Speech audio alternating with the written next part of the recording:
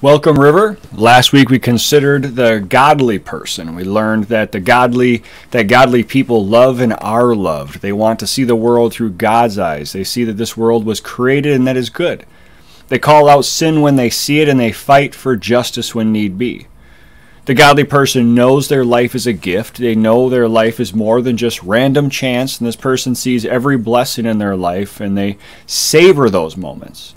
The godly person embraces their lot. They enjoy the things they have. They know they don't deserve it. They know it's a gift, and they know all the good things in their life, including their family and their friends, are gifts from their Creator. But the person we meet in chapter 6, that's what we're doing today, is different. Both have a lot in common. For example, the person today is even more blessed than the godly person. The teacher explains that this person has money and wealth, family and friends. They even have what the teacher calls honor, which means that they have the respect of others. And from the outside looking in, this person has the world in the palm of their hands, and yet they still are not satisfied. And if we are being honest, we all fall into this attitude from time to time.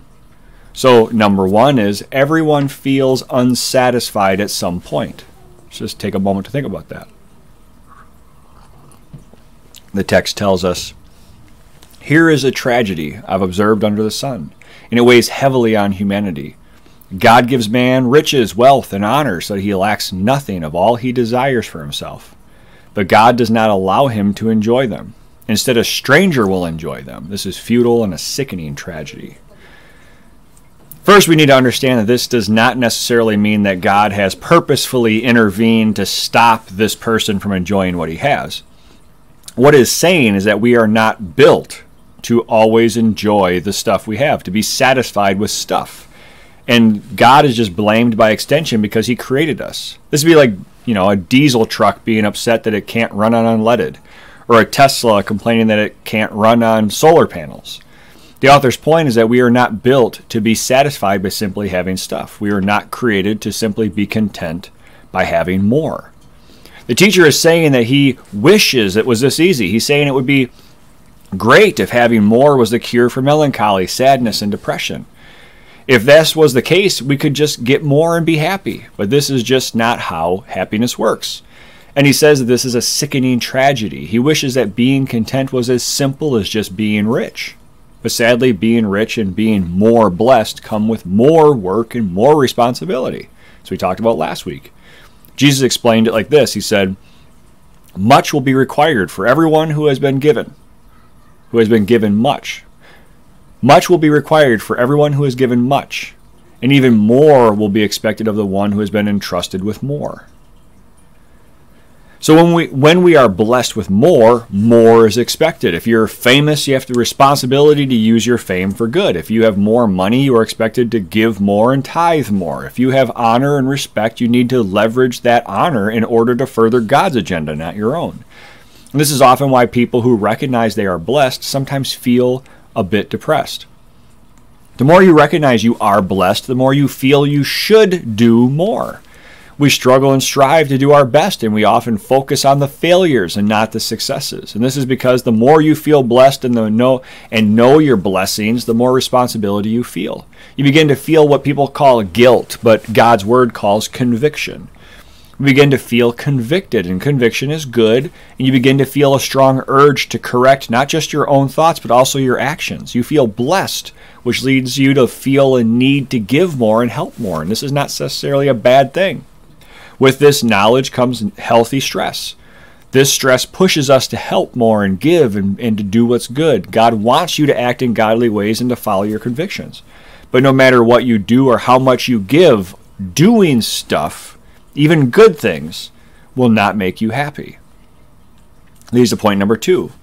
No one thing will ever satisfy me. A man may father 100 children and live many years. No matter how long he lives, if he is not satisfied by good things and does not have a proper burial, I say that a stillborn child is better off than he. He comes in futility and goes in darkness. This name is shrouded in darkness. Though a stillborn child does not see the sun and is not conscious, it has more rest than he. And if he lives 1,000 years but does not experience happiness, do not both go to the same place? The teacher asks, if you live and are never content, what's the point? The teacher explains that how no one thing will ever make you feel content. And he begins with the most important things in the world, especially for people of this time period, having a family and having your health. Just before we move on, it's important to understand why this is so powerful, especially for the readers then, but how it applies today. First of all, just as an example, during the time of Jesus, the average life expectancy for a Roman was around 22 to 25 years old. Also, having children was very hard. For example, 1 in 11 births during the time of Jesus were stillborn. So 1 out of 11 children just were born dead, meaning a huge percentage of children never saw the light of day. And of those who survived, 28% of children died before the age of 1. Add the mortality rate of women dying during childbirth, and you have to recognize that during this time period, just having a family was a blessing. So as you can see, during this time period, having kids and living into your 30s was all the average person could really hope for. Traveling the world was impossible. Having a vacation home was rare. There was no such thing as a 401k or retirement or the stock market. And today we take all this for granted. Relatively speaking, children rarely die, praise God, before their first birthday. Women rarely die in childbirth, and if you die before the age of 80, most of us consider you too young to die. And yet, despite all the blessings we have today, most people will grow old, however you define it, and die never really having been satisfied with their life. Most of us will be on our deathbeds with nothing but a list of regrets and wasted years to look back on. The teacher says that most of us will never even have a decent monument to chronicle our lives. What does this teach us? It tells us that health and family do not make us content. I guarantee you that if you had told a Roman that he would be able to have as many kids as he want, that he would probably never lose a wife to childbirth, and that he would possibly live into his 90s, they'd have thought that they had landed in heaven. They would have thought that you had taken them up to Mount Olympus to live with the gods, and yet here we are with all of this, and we are still no more content than our ancestors. The teacher continues and says, all man's labor is for his stomach, yet the appetite is never satisfied. He says this because it seems that we were built to never actually be entirely happy, and this is actually true. The problem is that we often confuse happiness and contentment. You see, happiness is by definition a momentary feeling. You literally cannot be happy all the time, and this is by design. For example, you're not happy when you feel pain. That's on purpose. God designed pain to let you know that you are injured. Pain is designed to tell us that we broke our skin or broke a bone or whatever. It's purposeful. Of course, pain is misused and abused by people and out of control when we have cancer and these kinds of things. That's a different topic. But those things go against God's design. Pain was never supposed to be used or abused. It was always supposed to be our body's alarm system. It was designed to be a good thing. But when you are in pain, you're not happy. But the difference between contentment and happiness is that contentment is a matter of perspective and worldview. The difference between happiness and contentment is that you can be content and be in pain. You can be injured, go to the hospital, and be completely content with your care and with your life up to this point despite the pain. And when you take the time to savor your contentment, that's when you experience joy. We see that joy is the experience of contentment. Joy is happiness lived. And this is why your worldview matters. Consider this other verse from Proverbs. A worker's appetite works for him. His mouth urges him on. Now compare this verse to Ecclesiastes. What do you notice? Just read through them. What do you notice? We see that both authors are dealing with a worker's appetite. But one sees the importance of not always being satisfied, while the other grieves and is sad about how he's not satisfied. The difference is worldview. See, Ecclesiastes is coming from the perspective of a godless world, a world without a designer, a world under the sun. The teacher is explaining the sadness of a person who is constantly feeling unsatisfied, but the godly, wise person of Proverbs sees the world from God's perspective. They see the world from a godly worldview. This means that they even see their hunger as a good thing. They recognize that the feeling of hunger, just like the feeling of pain, fulfills a purpose, and it was designed by our Creator to physically motivate us. The purpose of hunger is to tell us we need to eat. Our bodies need nutrients. Our bodies require calories and protein and all sorts of vitamins, so our bodies crave it. We get hungry because God designed us to feel hungry. We feel hungry and it drives us to feed ourselves, to work to feed ourselves, because God wants us to be healthy and safe. Hunger was designed to be a good thing. Hunger is a gift. But our bodies even crave specific types of food, like fruit and certain vegetables or certain types of meat, because our bodies can feel they're lacking in specific things like a protein or calories or vitamins. And this may even explain why pregnant women sometimes have odd cravings like ice cream and pickles, or in very extreme cases, dirt and paper. One of the theories is that women who develop a craving for chalk or dirt or something are actually suffering from an iron deficiency or a vitamin deficiency, and their body is telling them to crave dirt to fulfill that need. The point is that your worldview is going to not just change the way you see the world, it's going to change the way you experience it. And this includes even your experience of pain and hunger. But only wise people actually realize this. But here's the thing. Knowing this is only half the battle. The text continues, and he says this: what advantage does the wise man have over the fool? What advantage is there for the poor person who knows how to conduct himself before others? Better what the eyes see than wandering desire. This too is futile in a pursuit of the wind. This is interesting because he contrasts the wise person with the fool. But we have to remember what wisdom is. We talked about this already, but wisdom is knowing the right thing to do. But it doesn't necessarily mean you do the right thing. It also doesn't mean you enjoy doing the right thing. There's also a difference between godly wisdom and basic human wisdom. For example, basic human wisdom is found in books like How to Win Friends and Influence People. Great book. I recommend this book all the time. It has great, solid, very practical principles, but like most wisdom, it's not universal. It does not always apply in every situation. It's not always godly in that way. So, for example, Dale Carnegie, who wrote that book, said that you should never correct a man in his own house. He explained that you never argue with someone on their own turf, basically, because even if you are right, they'll be so offended they'll never hear you anyway. And this is good and solid wisdom. I've heeded this warning many, many times, but godly wisdom teaches that this is not always the case. As the teacher explained, there's a time for peace and there's a time for war. An easy example is Jesus entering the temple and tipping over the tables of the money lenders. He's in the priest's house. He is confronting money changers who are just doing what they're told.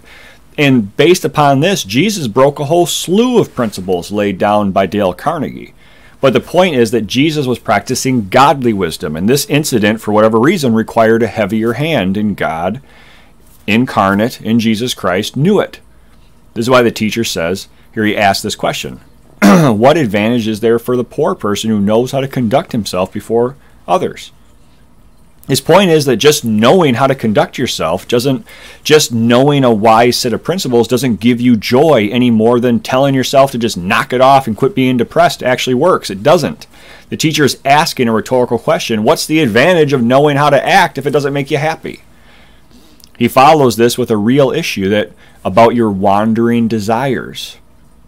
Wandering desires are all your conflicting priorities tearing you apart. Again, just knowing how to act and what to say doesn't change the fact that your desires are conflicting. Knowing you shouldn't want to drink when you are an alcoholic doesn't make it easy to not drink.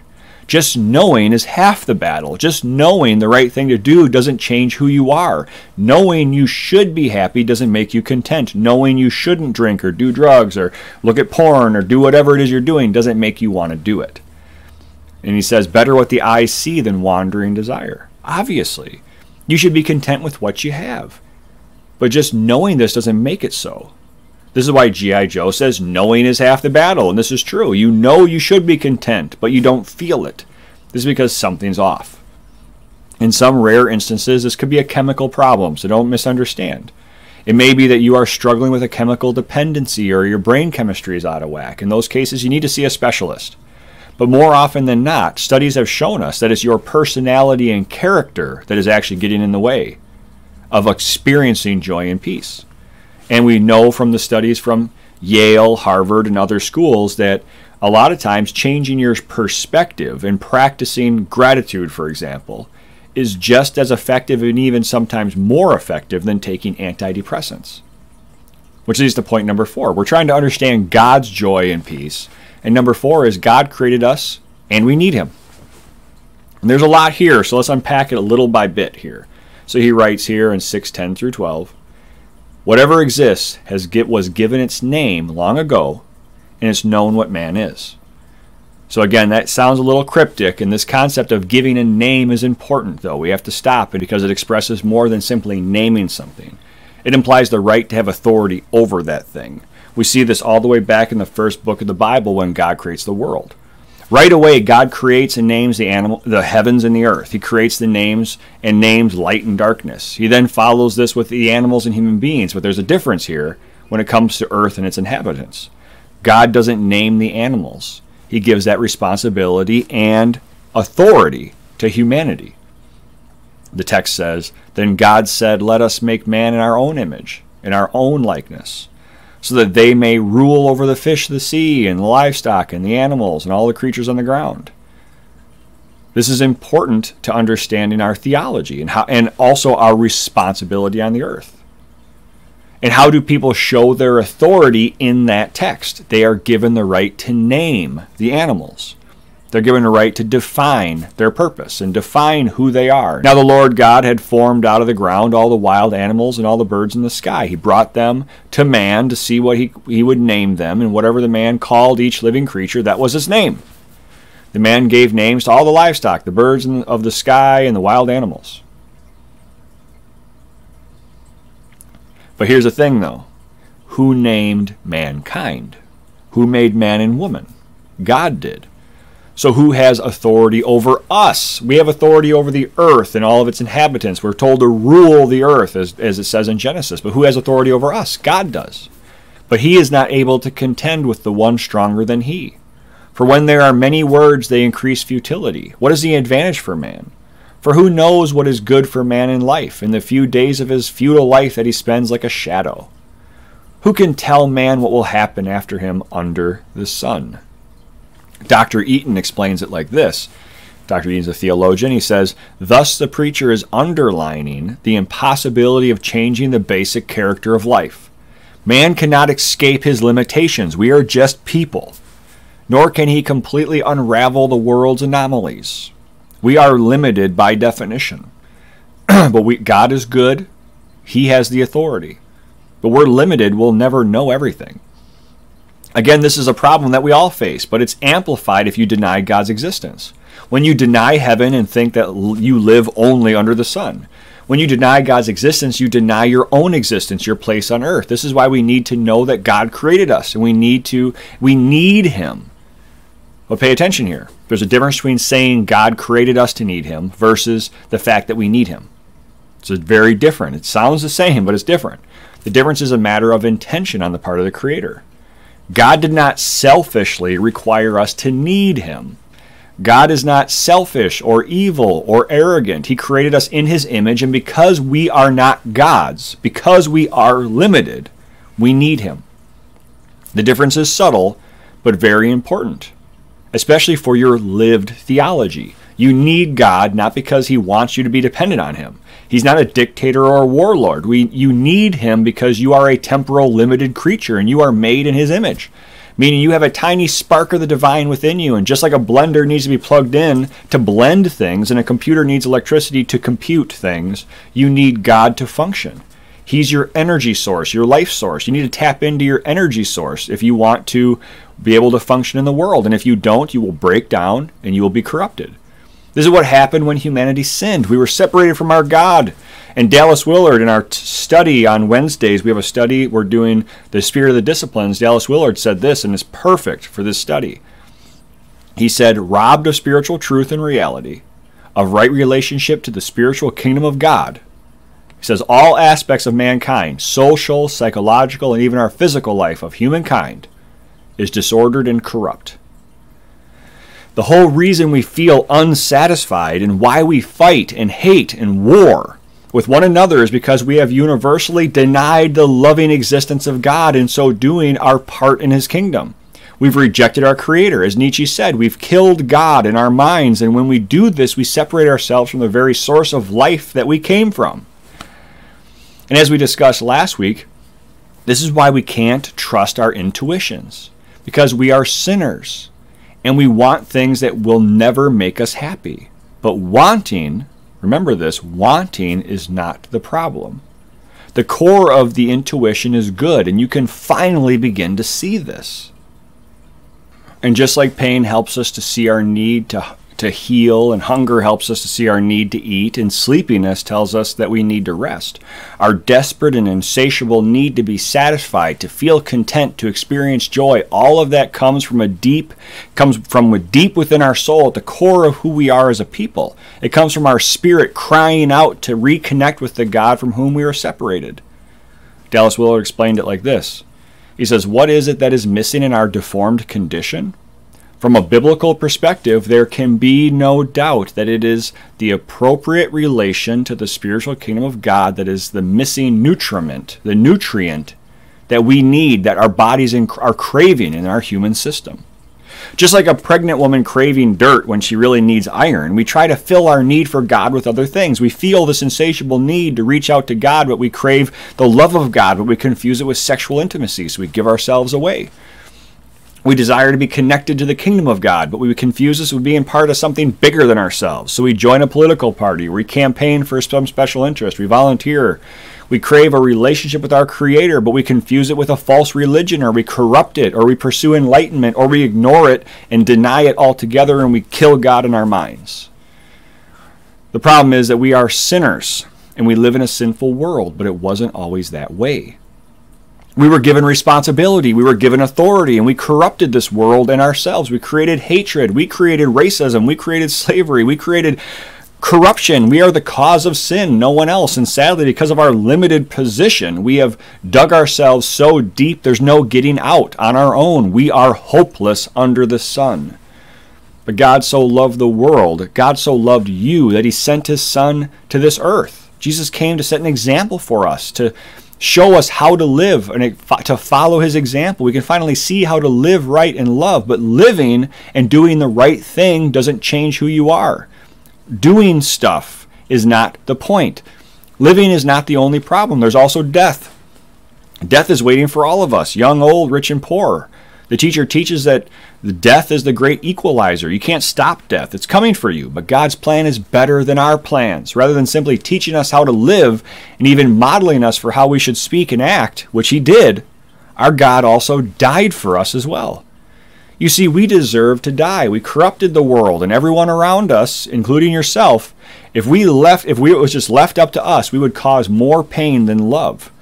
But God still loved us so much that he died for us. He died for you. He paid the penalty for your sins, for my sins. He sacrificed himself so that we could let go of the guilt of a lifetime of sin, so we could start over new today. And salvation is as simple as accepting God's grace and mercy. That is all it is. It is a change of worldview. It is seeing the world from a different perspective. It is submitting your life to God, to Jesus Christ who died for you, and accepting his death in your place. He lived for us, accept his life. He died for us, accept his death. And just admit the fact that God created you with a higher purpose, and that you have not pursued that purpose. And now that you've admitted that, ask for forgiveness and ask God to guide you the rest of your life. Let's pray. Father, we praise you, God, and thank you. God, forgive us. Even those of us who have been in the faith for forever, forgive us. For those of us who have never known you, who are just hearing the gospel for the first time, the good news of your grace and mercy, we pray, Lord, that you would forgive us. We accept your gift of life. We accept your grace and your mercy. Forgive us our trespasses. Help us to forgive others. Help us to extend that love you give us to this world. And help us, Lord, to change our lives so we can help others to come to know you as well. We love you and praise you in Jesus' name. Amen. Amen. So if you're watching this right now, we had some snafu in our booth, and it was inevitable. We didn't get our new computer until Friday. We had to express ship it just to get it by then. It was going to take 2 weeks at any other place. And I have no doubt that Thomas tried the very best he could to make it work, but it just didn't for some reason. So you are missing out, but we also right now are doing baptisms. You're not seeing them, but I promise you I will record them and I will post them right after church service. So just check back in with our YouTube page and our Facebook page and you'll be able to see those baptisms. We have 2 baptisms today, assuming both people show up. I'm doing this on my day off, so I'm trying very hard to produce this just in case our live stream doesn't work. So again, continue to pray for us, and I look forward to seeing you on Wednesday for the book study or seeing you next Sunday. And please also continue to pray for the funds to pay for the parking lot. We currently still owe $9,500. Several people had given more for the parking lot. Praise God for you. But now that you understand you are so very blessed, just feel that conviction. It's not guilt. Don't confuse that. Feel that conviction. And if you feel convicted, like you need to take a little bit of that blessing and try to bless others and try to help the kingdom grow. In a very small way, you can help by helping us repair the parking lot so it's safer for people when they come. And we had to have repairs done on it, and just help us to just let people know that we are alive and well. Amen. All right, well, God bless you guys. You have a great week, and hopefully we'll be back to live streaming next Sunday. Keep praying. God bless.